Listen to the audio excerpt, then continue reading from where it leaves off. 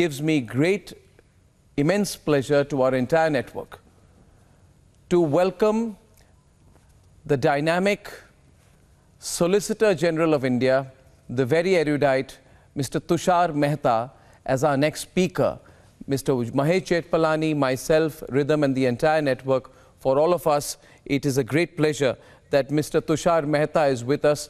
Mr. Tushar Mehta is known to anyone really who keeps up with the news, ladies and gentlemen, because he has built a reputation for himself, truly, Rhythm, as a lawyer who can handle it all. Rhythm. Absolutely. And as we welcome Mr. Tushar Mehta here, Solicitor General of India, we also say, Arnab, Mr. Jethmalani, he's been the person who's been at the forefront of every constitutional case, whether it's Article 370, whether there are center-state disputes, or whether it's corruption cases. He's the main man for the center when it comes to fighting disputes in the Supreme Court and the High Court. And I think specifically, Arnab, it comes to national security, national significance, and nation building, where he's most importantly used by the central government in the courts. Absolutely. Whether it be the abrogation of Article 370, to the Ayodhya land dispute, to a gamut of corruption matters, or to matters of constitutional significance, as you said,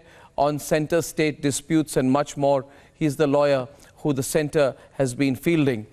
But on this occasion, what I must mention is that Mr. Tushar Mehta is someone who has witnessed the courtroom wit, battles, craft of Mr. Ram Jethmalani firsthand. We would like him to talk about this as well, whether by arguing alongside him or against him.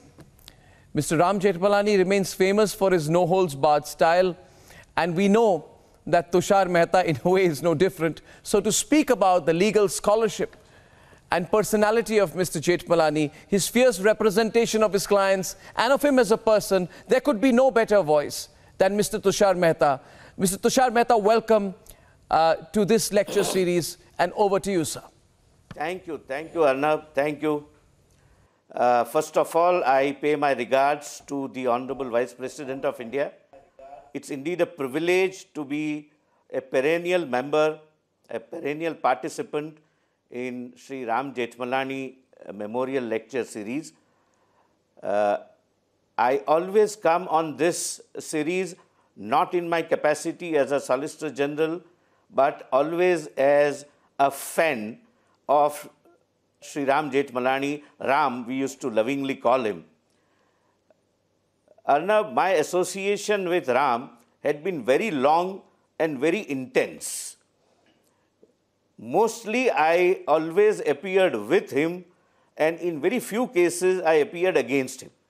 But in either which ways, I ended up learning something new daily. Mostly, people do a disservice to such a giant of a man by remembering him as a greatest criminal lawyer of the times. I don't agree with that.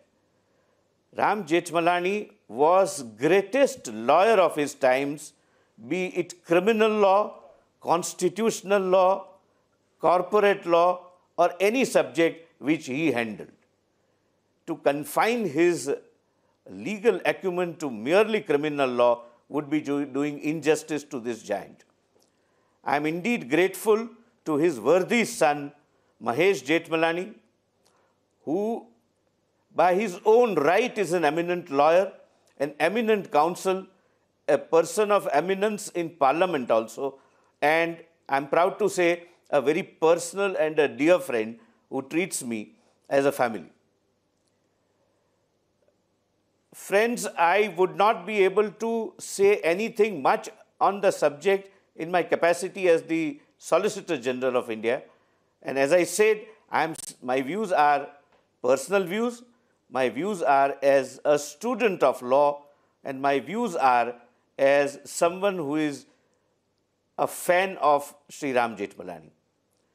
First of all, let us make one thing clear, that Uniform Civil Code, a very right choice of subject chosen by my dear friend Mahesh for his father, is not a political slogan. It's not political slogan of a particular political party.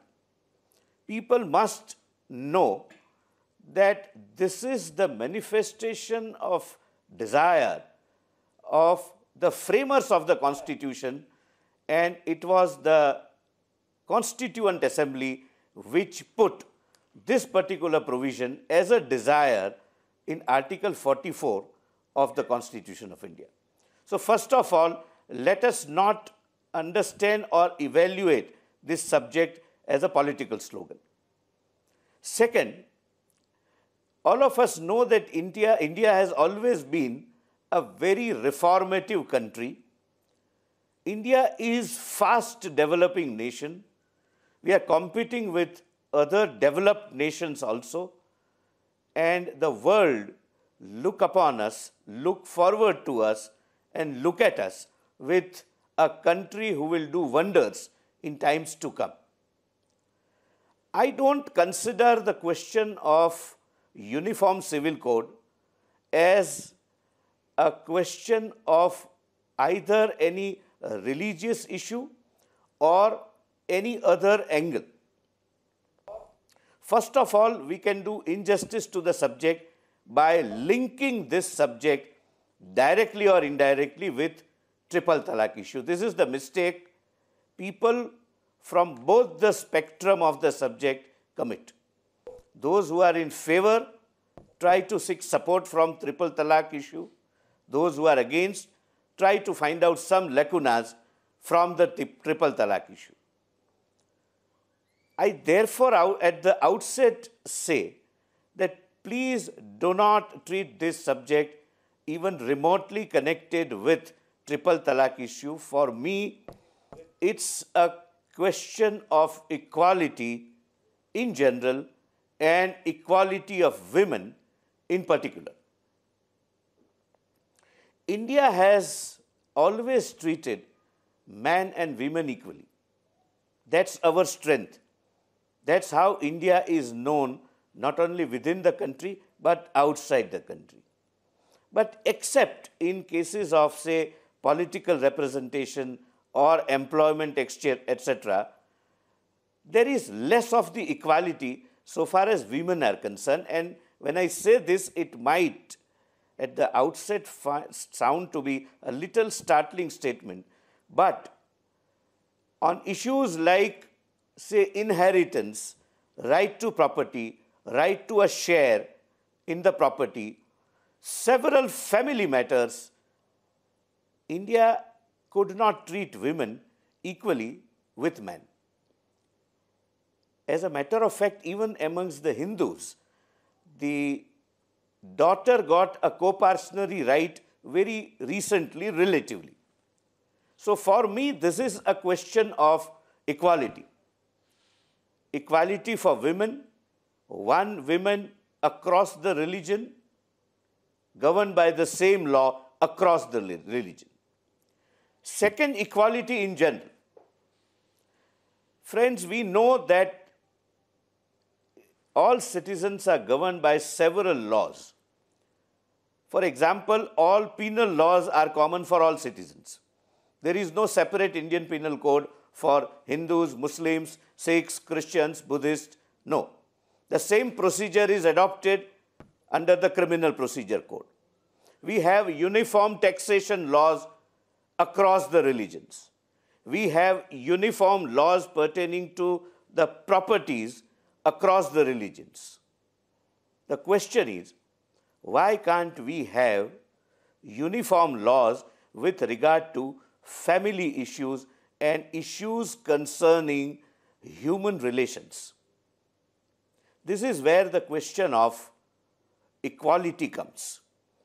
So when I talk of equality, I necessarily talk of equality between two women belonging to different religions, two men belonging to different religions, and one man and one woman belonging to the same religion. Can we not thrive to make everyone equal? Friends, India is always a reformative society. We have always been. We have always accepted change if it is a change for better. An average Indian is smart enough to know what is good, what is moral, what is ethical, what is in the best interest of the society, and what is in the best interest of the family. We have accepted in past Dowry Prohibition Act. We have accepted in past Child Marriage Restraint Act. There are several acts which across the religious borders are accepted by India as a society, as a nation. Can we not experiment making everyone equal with respect to every aspect of law? And that's the question which is going to be debated. Goa already has uniform civil code. Of course, there is a section of the society which says it needs some tweaking. Uttarakhand, I'm told, is already experimenting on that. The question is, shall we or shall we not? That's the question on which all the learned speakers I'm very eager to listen to would debate. But as a citizen of the country and as a student of law, I say the country is ready for this equality. It's of course a matter of legislative discretion, and therefore I can say nothing more on the subject. But if such a decision is taken, and as and when it is taken, if at all it is taken, I am sure the present government under the leadership of Honorable Prime Minister Modi ji has the political will and courage to take reformative steps if they are in larger national interest. Again, a caveat that these are my personal views. While debating also, I would request everyone not to mix up the triple talaq issue with the issue of uniform civil code, as according to me, this is merely an issue of equality.